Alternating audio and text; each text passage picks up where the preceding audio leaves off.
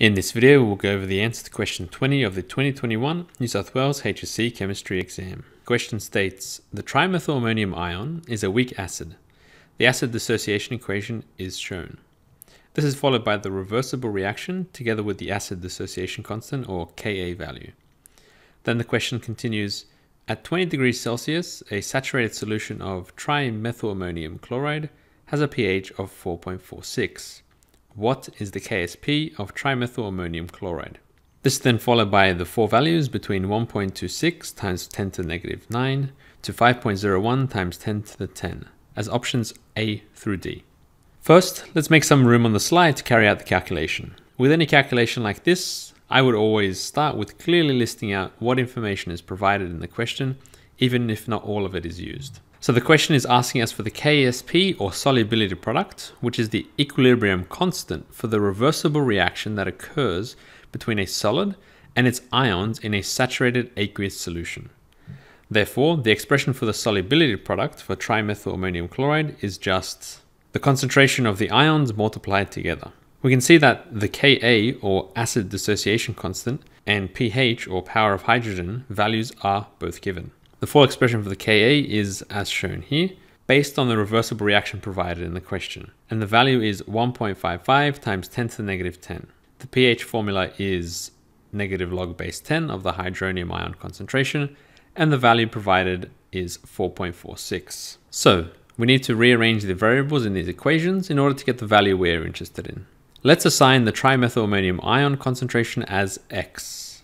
This enables us to say that the KSP value is just X squared.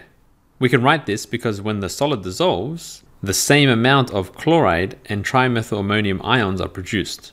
There is a 1-to-1 ratio. We can do something similar for the hydronium ions as well.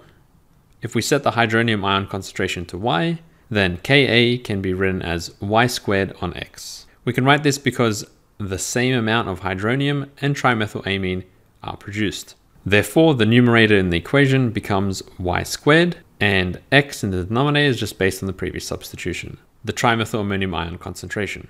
We can now use the formula for pH and substitute in the Y variable. Rearranging, we get this. As we have a value for the pH, Y is now a concrete number. We can do something similar with the Ka formula, as we have a concrete value for that as well. We rearrange to make X the subject, and now the right-hand side only contains variables which we have values for.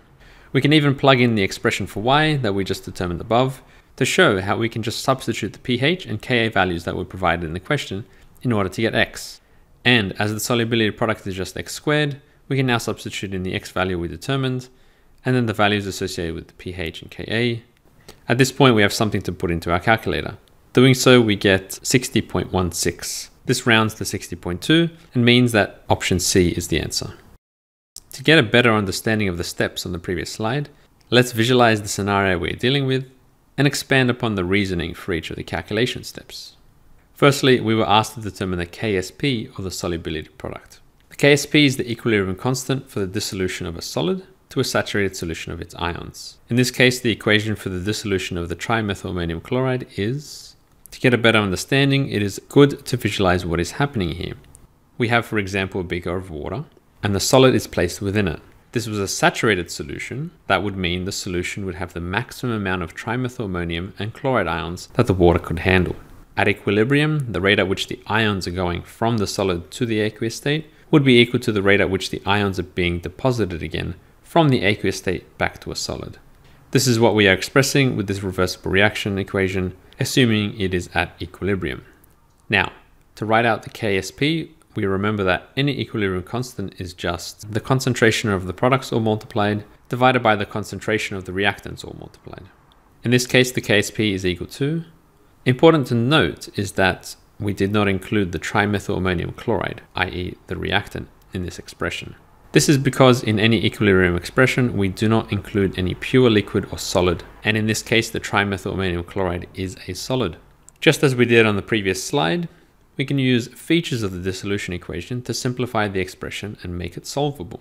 Firstly, we note that the trimethylammonium ion and chloride ion are in a 1-to-1 ratio. This means that when 1 mole of trimethylammonium chloride dissolves, it produces 1 mole of each ion. If we set the concentration of the trimethylammonium ion as X, this means that the chloride ion concentration is also X. And therefore, the solubility product is just X squared. But we set the concentration to X. Why do we consider only moles? This is because the volume is constant, and only the number of moles will affect the concentration. After the salt has dissolved, another reaction occurs with one of the products. Specifically, the trimethylammonium ion reacts with water, producing an excess of hydronium ions, and therefore an acidic solution of pH equal to 4.46. The equation for this was given in the question itself, as we see here. Just as before, we can write the equilibrium constant for this irreversible reaction, which in this case is the acid dissociation constant Ka. Again, we seem to be missing one of the products. In this case, there is no H2O in the expression. And just as before, this is because solids and liquids are not included in any equilibrium constant expression. The question itself also gives us the value for the acid dissociation constant for the trimethylammonium ion, which is 1.55 times 10 to the negative 10. We can use features of the acid dissociation equation in order to simplify. The hydronium and trimethylamine are in a 1-to-1 ratio with respect to themselves, and the trimethylammonium ion.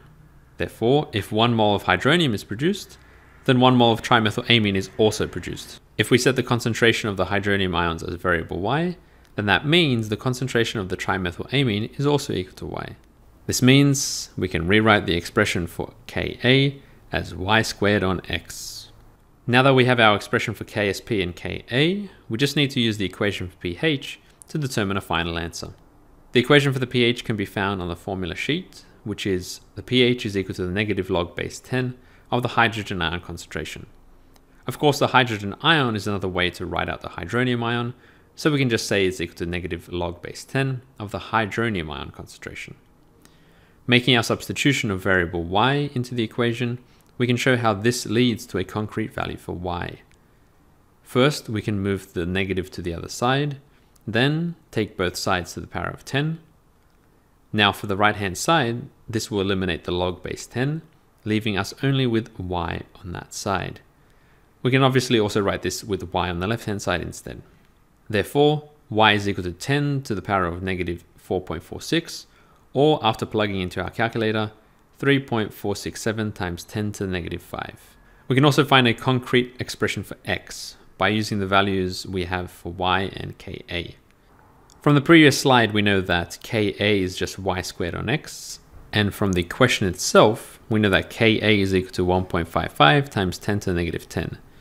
Therefore, from this, we can rearrange to find a value for x. Starting with the equation, we can multiply both sides by x. This eliminates x from the right-hand side, leaving us with... Next, we can divide each side by Ka, which in this case eliminates Ka from the left-hand side, and leaves us with this. An expression for x with respect to y and Ka, which we have values for. Specifically, 3.467 times 10 to the negative 5 squared divided by 1.55 times 10 to the negative 10, which after plugging into the calculator gives 7.7565. We've kept a few more decimal places than needed here. Now, we remember from the previous slide that the KSP value is just x squared. Therefore, we can plug in the value we just determined, square it, and get 60.163, which rounded to one decimal place is 60.2, and therefore means that option C is our final answer. For this video, the following references were used. Schell and Hogan have a great section on saturated solutions and KSP, which includes a number of good examples of the types of questions you may see in the HSC exam. Blackman et al. Goes into quite a bit of depth on the solubility product and also includes some good step-by-step examples of questions around this concept. There is also a good section on the calculation of pH in solutions of weak acids and bases, which is a little beyond the scope of this question, but a good extension of the kind of question we dealt with here. If you have any questions or comments, please leave them below. Thanks for watching and see you next time.